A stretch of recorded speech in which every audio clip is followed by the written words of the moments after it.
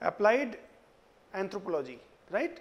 This is a broad term that includes action anthropology, that includes advocating anthropology, that includes development anthropology, and that also include, you can say in a sense, anthropology of development.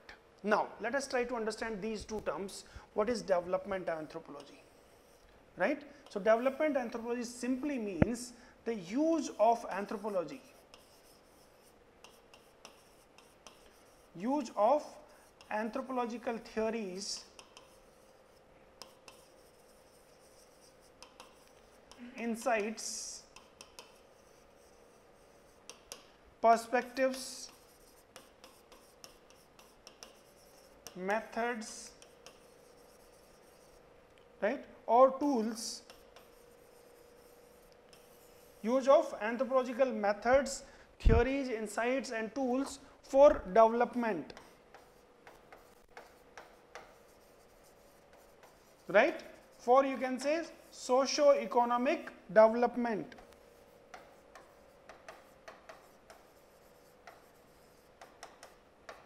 You can say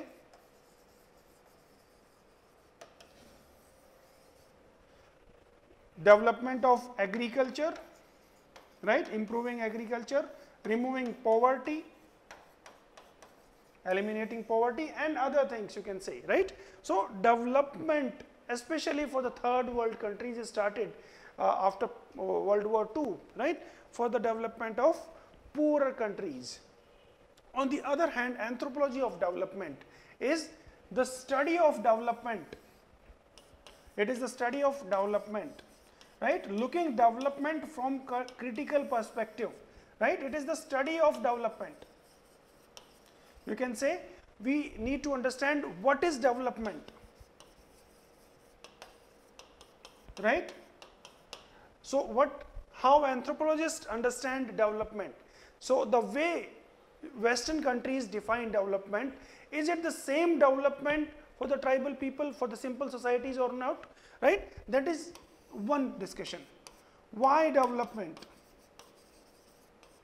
How we can develop, right? These various questions are being addressed in anthropology of development, right? You know that using anthropological perspective to study development, developmental processes. So, it is critical analysis of the, or you can say it is academic study of development. Why development? What is development? How development can be brought, right? All these questions are being addressed in this part.